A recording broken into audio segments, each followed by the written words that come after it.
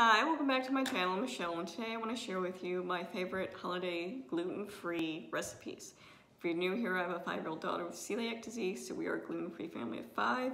And the recipes I'm going to be sharing today are mainly side dishes and a couple desserts. So let's get started. I will insert the links for the recipes down below. I will tell you how I alter them a little bit because my son and I are also dairy sensitive, so we don't ingest anything with dairy. So our recipes are gluten-free and also dairy-free, and I'll show you how I kind of adjust those. But these are the recipes I use mainly for Thanksgiving and Christmas. And I will insert a picture of the item I'm talking about because I'm not one of those YouTubers who's going to make an entire Thanksgiving or Christmas dinner because it's a video. I don't have that kind of time, so I will show you guys the pictures and walk you through how I make the changes, but I'm not going to physically make the entire dinner for you. Sorry. So the first thing is, especially for Christmas or Thanksgiving, when you're talking Christmas or Thanksgiving, turkey, ham, whatever your family has, you want to make sure it's gluten-free. Especially with hams, usually the glaze that comes with the ham will have gluten in it.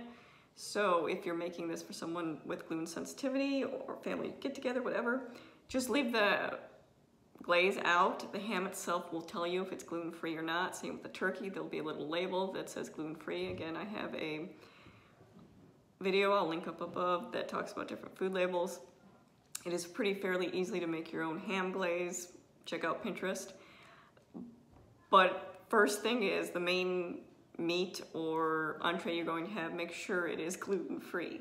So some of the side dishes I like to do. First is cranberry sauce. Now this is a recipe from Farmhouse on Boone. I really like it. I used it before we were gluten-free and I did not have to make any adjustments to it. I will usually double the recipe and make a double batch during Thanksgiving and then freeze half of it for Christmas so I don't have to remake it again. It's super simple and really delicious, so I highly recommend that. The only adjustment I make to this recipe is that it calls for the zest of an orange. I make sure that orange is organic because, again, you're zesting the skin of it. So for me, I feel more comfortable knowing that's organic than covered in pesticides. So the cranberry sauce, super easy to make. I highly recommend that. Or, you know, if you're one of those people, jellied cranberry sauce is fine, just make sure it's gluten-free. Next would be green bean casserole. Now this is from the website Fed and Fit. She has wonderful gluten-free options. Most of my Thanksgiving menu actually comes from her website. I'll make sure to link it down below. She does have different versions you can make this. There's a non-dairy version. She also has a recipe to make the fried onions on top. I don't do that. This is one of my hacks. I buy the gluten-free fried onions from Kroger, Kroger does sell it, but I get these from Aldi. But instead of making my own fried onions, because that's a lot of extra time, I just buy these and put them at the end when I bake it. So that takes you all the way through the first 6 steps you don't have to do during the recipe. So what I do with that is I follow the version 1, and again, I just start in step 6 where you make the green beans. Frozen green beans are completely fine. I actually find those easier than the fresh green beans to cook for some reason. They turn out better. I've done both. Either works fine. And at the end, you just sprinkle these when you go to bake it. That's it. There's no dairy in it because it calls for almond milk. You can, of course, use regular milk if you don't have a dairy sensitivity. But that is my green bean casserole, and it's delicious. It has bacon, mushroom, onion. Can't say enough about it. Next is cornbread pudding. Now, I've taken the Jiffy recipe and I've just altered it to better fit our needs for being gluten-free and dairy-free. So, Aldi, again, I'll insert a picture, it sells gluten-free cornbread mix, and it's really good by itself, so you don't have to change it if you're fine just making it that way. I do like to add a little something to make it fancier, I guess, especially for holidays. So what I do is I turn it into a cornbread pudding. And I will link the Jiffy recipe below I use. Again, instead of using that package of Jiffy, I will use the package of Aldi's cornbread mix. The butter I use for the recipe is Earth Balance, soy-free, dairy-free. Also happens to be gluten-free, vegan, all those things. So instead of using regular butter, I will use this same exact amount. I will use a can of regular canned corn and a can of cream-style corn. Again, make sure those are gluten-free. So instead of sour cream for the recipe, I use the So Delicious coconut milk. It is gluten-free, dairy-free, all those good things. You can't tell the difference, honestly. This does have a bit of a coconut flavor to it, but while you bake it, you can't tell the difference, and it does really help the moisture, and then everything else in the recipe stays the same. And you might have to bake it a little longer since you are adding the different ingredients to it than is in the recipe, but again, just keep an eye on it. Toothpick comes out clean, it's done. Super easy, really delicious. It's always a huge hit at holiday get-togethers, and people don't even know it's gluten-free, so that's nice. Next one is stuffing. So this one, again, comes from Fed and Fit. Really love that website. Check it out for gluten-free recipes, also dairy-free recipes. Now, I will use, again, like I said, the gluten-free stuffing mix from Aldi, but I will doctor it up to make it a little bit fancier and a little bit more tasty.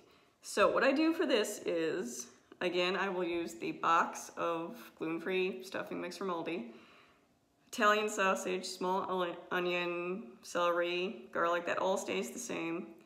The only difference I make is the butter. Obviously, I use dairy-free butter in it, but it's super simple to make. And then for ours, I also add in chopped dates. My family, well, some of my family members don't like raisins, and some of them do, but we can all agree on dates. So I chop those up really small and put them in the stuffing as well. And it makes for a really delicious stuffing, super easy. It definitely tastes homemade. And again, you're adding those other ingredients to really bring the recipe up. So again, check that out, super delicious. Can't recommend it enough. Next is a sweet potato casserole. Now this came in my Kroger magazine that I get every now and then. So I will show you guys the recipe really quick if you want to screenshot it. But there we go. It's really good, really simple ingredients. Again, the butter, I use the dairy-free butter. I use it in a pie dish, so it kind of looks like that. Put marshmallows on top, toast it. Turns out really good. People really love it, and it's super simple. So try that recipe below. Again, I'll also write it down below if you would like that. And then so those are my main, those are my main side dishes I make. I make cornbread pudding, green bean casserole, we have ham, we have cranberries, and that's pretty good. I mean, you can always add roasted vegetables, different simple things like that, but your menu, do what you want. That's the things I usually use that turn out really good every single time I use it. Next, for some dessert items. Like I said, I do make my own pumpkin pie. The recipe is from Fed and Fit. I will link it down below. For pie crust, I do not make my own homemade gluten-free pie crust. I know it would be super simple, but the few times I've attempted it, it's crumbled and just not been that great. So guess what? Convenience wins on this one. There are gluten-free pie crusts you can buy. Walmart carries some. They actually carry a graham cracker one that's also really good. My local Kroger carries them. Most grocery stores will have a gluten-free pie crust option. And most Walmarts, Target, things like that will have an option. Well, you don't necessarily have to go to a specialty store like Whole Foods or something like that. So I get a pre-made pie crust to start. And one change I make, the recipe calls for 1 cup heavy cream. Instead of heavy cream, I will use a can of coconut milk. I get my coconut milk from Costco. I think it's $6 for the entire case of coconut milk, really good price. What you do is you put it in your fridge. I usually put it in the back of my fridge, and it says for at least 24 hours. I usually leave it for a day or two, because the longer it's in there, it gets thicker. The top of the coconut milk will become solid like a cream that you can scoop out, and it'll be like heavy cream. So I suggest that, and again, it does not alter the flavor at all, because again, coconut milk, especially in a can, will have that coconut flavoring to it, but you can't tell, especially when you're putting it in baking and with different spices. It helps thicken it up. but it's a good alternative to having a dairy product. So coconut milk, really good. Again, you would just open the can, scrape off the solid amount, stick it in your pie. And then for whipped cream, I use this Cocoa Whip, so delicious. It's dairy free, but it's also gluten free. It's this closest I've come to like that Cool Whip taste. Because again, you can make your own Cool Whipped topping from coconut milk, but it's just not the same to me. I don't know, maybe growing up in the 90s, I have that taste buds where I like the Cool Whip. So I really like this. It's a good option. Again, they sell this Walmart, all those normal places, grocery stores, check it out. And if you're ever curious, you can always go to the manufacturer's website and type in your zip code and it'll tell you where their products are sold. For most products, you can do that. Another option is this Ready Whip. I prefer this more on like cocoa toppings, or if you're having like a fruit pie, like a cherry pie or blueberry pie, to top it with this. This is pretty good. Again, it's gluten-free, dairy-free. It's a good option. So that is the pie, and one suggestion I make when you do the pie, lay something under the pie pan. So whether it be foil or a baking mat, or put it on a large pan when you put it on there, because the moisture from it will leak over and it will smoke out your oven. I've done it the last 2 years because I always forget to write down, make sure I put something under the pie pan so it doesn't smoke out my oven, because that water will drip down and just make steam and it smokes everything. But the pie is really good and my family members can't tell it's gluten-free. So the last one I'm gonna share is matzo, chocolate toffee matzo crack. I'll insert a picture here. This is delicious, super easy to make, super easy to make it gluten-free too. So there are 3 main ingredients. There's matzo, which if you didn't know, it's kind of like a giant saltine cracker. Butter, brown sugar. Instead of brown sugar, I usually use coconut sugar, but it doesn't matter. Chocolate chips, pecans, and sea salts. Now they do sell gluten-free matzo. I actually found it clearanced at Walmart. And I thought, oh, I'll give this a shot, because I have made my own matzo at home using gluten-free flour, but again, convenience is nice sometimes. It's really good with the recipe. You can also find it other places. I think Walmart only had it because it was after Rosh Hashanah, I believe. So it's available, it's good. That's the base recipe. Again, for the butter, instead of using regular butter, I use this. And again, it's the same ratio you would use. You don't have to make any adjustments. Instead of the brown sugar, I use coconut sugar. It doesn't matter, brown sugar's fine. I just like the taste of coconut sugar. It's kind of more of a mapley taste. I prefer this over it.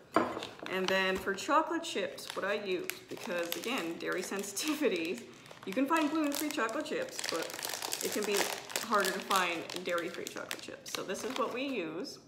And again, Walmart has these, most grocery stores, Target, all those places have it. And they are, you can see, gluten-free, but they're also free of many allergies. I'll show you real quick. They're free of, sorry about the crinkling. They're free of a lot of things. So we use this as our chocolate base. And again, with your pecans, you just want to make sure it's gluten-free, because a lot of those things can be cross-contaminated if they're on the same line with something that contains wheat. So I will make that, and what I will actually do is, it makes a full pan of it. I will make half of them with pecans and half of them with not, because my kids actually don't like the pecans on them. So I will make that dish a little separate. But again, what I will do is this can be made ahead of time, it can be frozen, it can be in the fridge, so it saves you that time later. I'll pack it up in a separate container and we'll just take it with us. A lot of this stuff can be put in a Pyrex container and taken with you to holiday parties, especially if you are bringing your own food. So those are my main recipes I use. Again, I really enjoy the Fed and Fit website for gluten-free recipes. They turn out really well. I haven't had an issue with any of the recipes I tried there. She does have like specific Thanksgiving menus you can access as well. But if you have any questions about any of the recipes, please let me know down below. I will insert the recipes because I know it can be difficult during the holiday season figuring out what to cook or what to bring places that are gluten-free. So I hope this helps. Thanks for watching.